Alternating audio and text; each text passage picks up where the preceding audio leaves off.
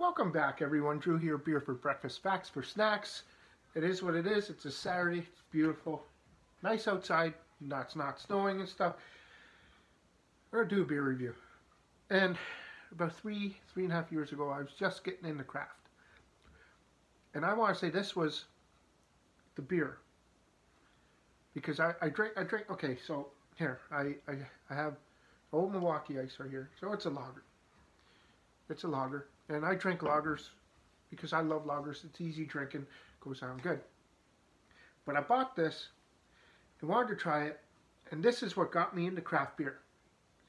And and I'm hoping anyone out there watching this, and you do like Old Milwaukee, you do like, I like James Reddy, you do like those beers, get this one. Get this one. It might change your life. Always try something different. I can't explain it enough. We're going to go, Muskoka craft lager. It's 4.8% alcohol.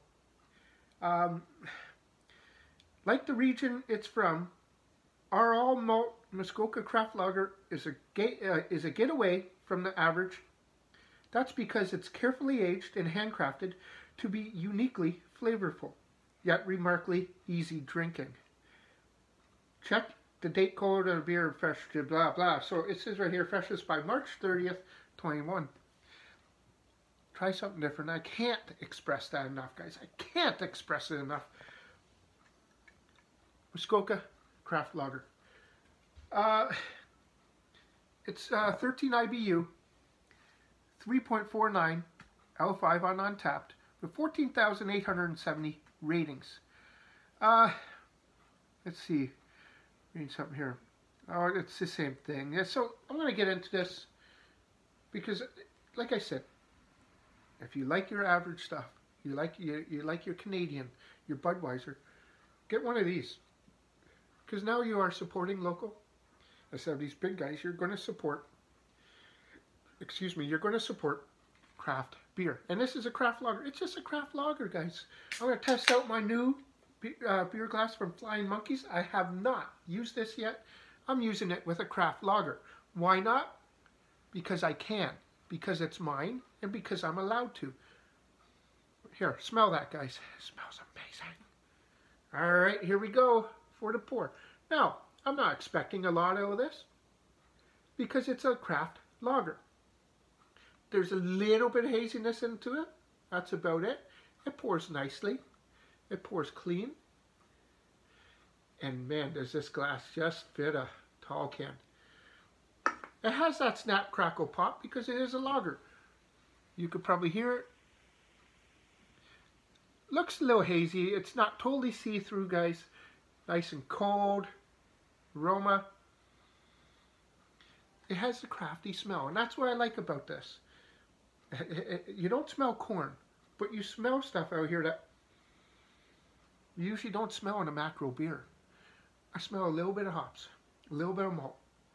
That's all you get, but let's dig down for a nice, I love this glass. I'll be using this glass more often, guys. All right, let's get into this. All right, so it's smooth. It's chuggable. I don't want to chug it. 4.8. You get a little bit of hop. Not much. A little bit of malt. Little tingle in the back.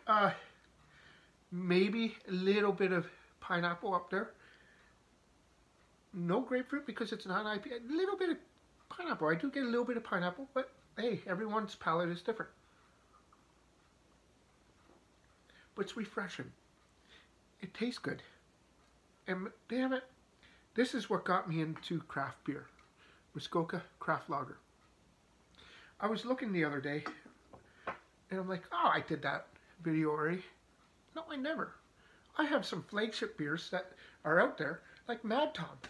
I thought I already did Mad Tom. But it came, I was brought to my attention that I never, and I looked and no, I never. Now I gotta do Mad Tom. So I am Mad Tom coming. Guys, get yourself a craft lager, especially, springtime, you just want to chug. It just is a drinkable beer. This is something you could drink 10 of these. I'm not saying drink 10 of them. Moderation, eh? Moderation. That came from me. Also, every time you try something new, buy 2 of them. Because you may not like it the first time. So you have to give it a shot again. Always think about that. Cheers. Like, comment, and subscribe. Get yourself a craft lager. I'm telling you, this will change your life. See you later, guys. Cheers.